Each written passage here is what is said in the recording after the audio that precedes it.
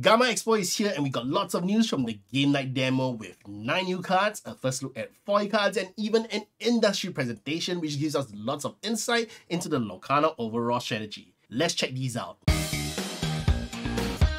Hi everyone, this is D7 from Mushu Report where we cover all things Lorcana. There's lots of news from GAMA Expo to go through, so let's get right down to it, starting off with the brand new cards. First up, let's start with Amethyst in Dr. Fassler's Charlatan, who confirms that we get the Princess and the Frog in the first chapter. He's a 2-in character with Challenger 2, which is similar to Prince Eric that we saw at Gala TCG. That said, he has 0-4 stats instead of Eric's 1-3, so Fassler gets 2 strength only when he challenges. With that in mind, I prefer Eric's stats still because there are many 2-in characters with 3 willpower, so that 1 strength can make up the difference between damaging a character versus getting rid of it outright. Next, we have the card which totally changes everything, possibly pushing Amethyst to be the top ink of choice for many people with friends on the other side. This is a 3-ink song card, which means that you can exert a 3 cost or higher character to play this card for free, and it lets you draw 2 cards. Sounds kinda like Pot of Greed from Yu-Gi-Oh, doesn't it? Yes, you have to exert a character to play for free, but if you compare to the options like Beast Mirror or Magic Mirror where you have to spend 5 to 6 ink just to draw that first card, this is a massive deal. The card draw for Amethyst doesn't end there though, because we also have Maleficent Sorceress, which gives you 1 card draw when she's played.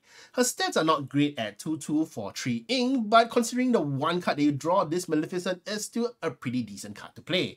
Friends on the other side and Maleficent Sorceress combined, which by the way, don't forget you still have Magic Mirror, Amethyst looks to be one of the best inks to let you dig through your deck. For the final Amethyst card, we get Jafar, Wicked Sorcerer, a 4-cost character with 2-5 stats that's already comparable to many of the other 4-cost characters in terms of total stats, but he gets +3 Challenger, which brings him up to 5-5 when he challenges.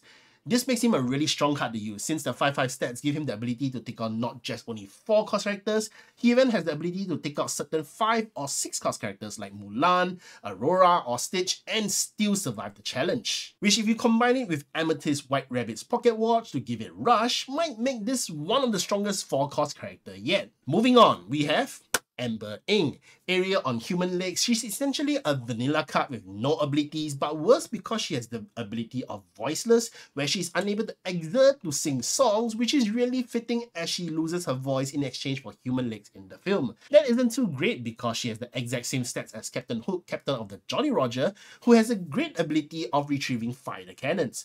Of course, she has some pluses in comparison, seeing that she can be played in the Inkwell and she has 1 more law, but still not great overall. Thankfully, there's a much better option for Amber characters from GAMA with Maximus, Relentless Pursuer. He has decent stats and he even got the Aurora Briar Rose type of ability to reduce a character by 2 strength for the turn, which is really good. There's one interesting point to note for the ability though. Both Maximus and Briar Rose have chosen character gets -2 strength, but Scar Mastermind ability can only be used on the chosen opposing character, making it much more versatile since you can also reduce your own character strength, which might be useful in the future if we get a card that requires strength to be below a certain number.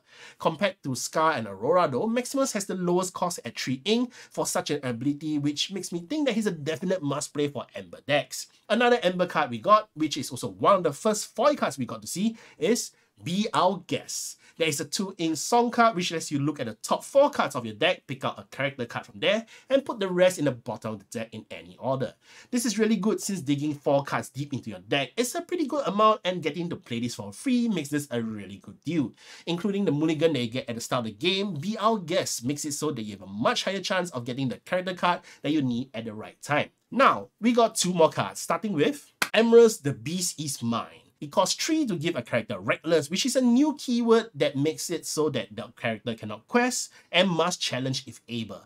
This is an interesting card as it's definitely meant to be paired up with Cruella and Cheshire Cat, so they can get to pull off their abilities that only trigger when they get challenged and banished. I'm not too sure how good is this card though, since we need more detailed rulings on how Reckless work, like when does Reckless kick in? Must your opponent challenge at the start of the turn? Currently, it looks like your opponent can challenge with the character anytime in their turn, which in this case, they can still use song cards to exert the character to escape from having the challenge. So this card might not be too great of a card. Luckily, we got a much better card with Mickey Mouse Musketeer, who has 2 strength and 7 willpower. Pretty decent for a card with Bodyguard. Aside from Maleficent Monstrous Dragon, there are no characters that can dish out 7 damage at one go at the moment, so Mickey Mouse Musketeer should stay on the board for pretty long. Furthermore, he also has his all-for-one ability, which gives all other Musketeers +1 strength. Does this mean that we could get the other two Musketeers, Goofy and Donner, in the first chapter? We'll have to wait and see, but this looks really interesting. And that's about it for all the new cards we got from the GAMA Expo. But as you might have noticed, the last 3 cards were all foil cards, which the Lorcana team showed off at their booth. There's videos where you can see what the foil cards look like that I've placed in my article on Mushu Report, so you definitely have to check it out. But I have to say that some of these look really good, and I look forward to opening some of these foil cards in my pack. Aside from the new cards though, one of the big news from the event is also the presentation that the Lorcana team made for the gaming industry partners. They initially planned to hold the presentation in a smaller room, but due to the overwhelming response, they had to move to a much bigger hall. I have the details of what was covered on the Mushu Report site, so I won't go through all of them here. But here's a few important key points that I want to share regarding releases. Firstly, the booster boxes will have paper pull tabs that will require you to destroy the box to access the packs, preventing scammers from resealing boxes.